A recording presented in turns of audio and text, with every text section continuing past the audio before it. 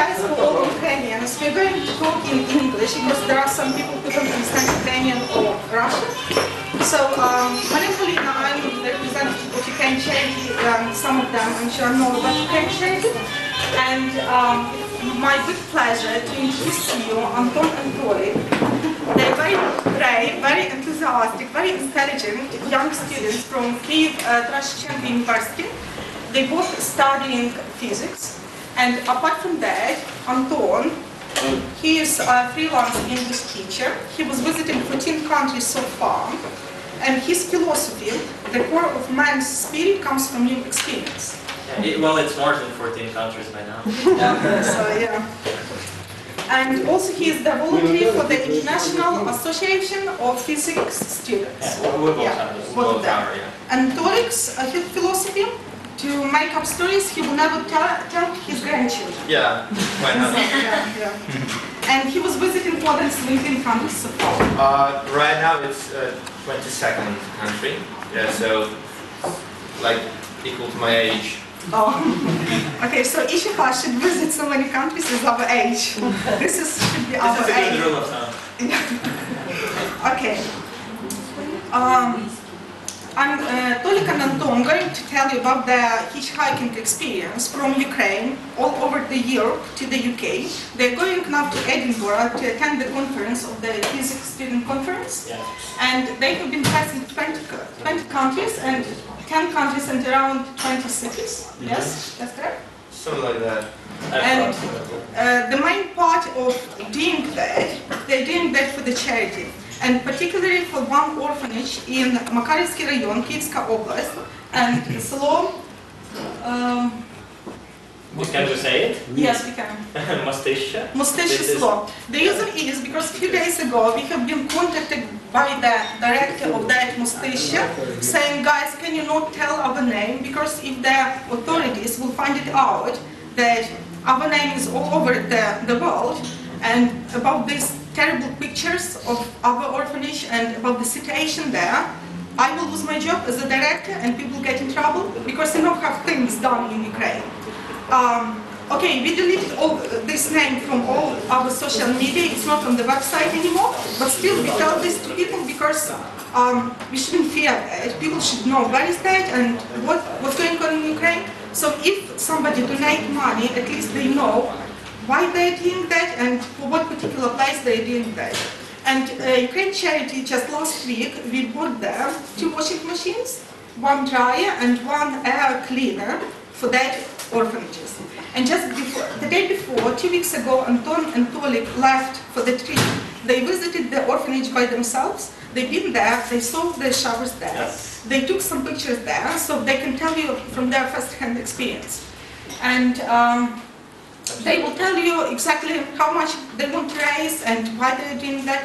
But so they're going to talk about their experience, which people they met through a year, how many cars gave them a lift, how many hours or days they've been waiting for another car to give them a lift.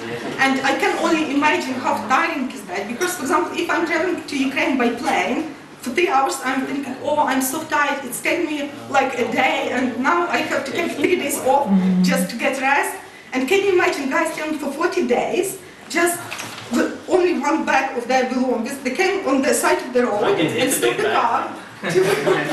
And they never know which car is going to stop them. They never know how many hours they're going to wait for the next car and how far that car will take them. So I think this is extremely brave advantage, and I'm so curious to hear about your stories. And thank you so much for coming.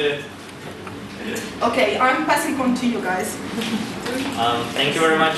Thank you for coming because we didn't expect so many people in here, and it's really a pleasure to be here in the hub of all the Ukrainians in London. We were really excited to come to the United Kingdom. It's first time for you. Yeah, it's the first time for me, and I even didn't notice that yesterday before Anton said it. Okay, did you see that the cars is going in opposite direction? Okay, they are on the right side. Why not we were driving on the left? Yeah. Are we driving on the left? Oh, well, yes, since it happens. Yeah, so the thing is that in UK you have to hitchhike with your other hand. Not really comfortable for us. Which we didn't try yet. Yeah, we will. And yes, so just in short, like we always begin our video episodes, how many of you guys saw a video of our episode? 3 people. About 4. But okay, yeah. So I think we'll start from the origins of that, how we made up that project, and okay. So I'm also curious. Of course. It starts like previous summer. We have been to other trip to the Netherlands, and in one point we decided, okay, it would be very interesting to film all the things happens to us and show the people, because we usually like doing some photos, writing some small text blocks, like a few sentences in the social networks, and after a few likes it just stopped and nothing else. No output. There was a lot of material which was fun, and we have them on our computer, and then at some point we sit in our kitchen and we scroll through it, and yeah, I know that was good, yeah.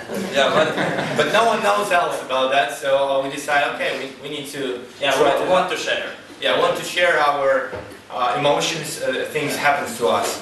So, and later in the March, or in the beginning of April, we were hitchhiked again. Yeah, we were hitchhiked again, and we were to France. We stayed on that gas station about 7 hours. And it was the second big hitchhiking fail. 7 hours. And we decided, and there was like a lot of time to talk each to other, because we don't really have time to talk in Kiev. We're pretty busy. And although we rent a flat together, there is never time. Yeah, there is no time to talk. You know how it happens.